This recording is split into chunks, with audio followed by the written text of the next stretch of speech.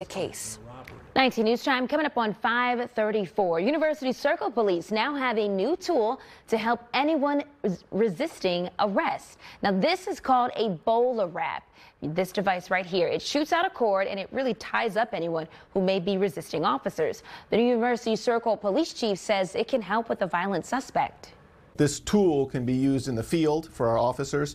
It's non-lethal, it's safe, and what it's designed to do is help prevent injuries to our officers, to the people we deal with out on the streets, people that are violently resisting. So the department will start using these BolaWraps once officers are trained.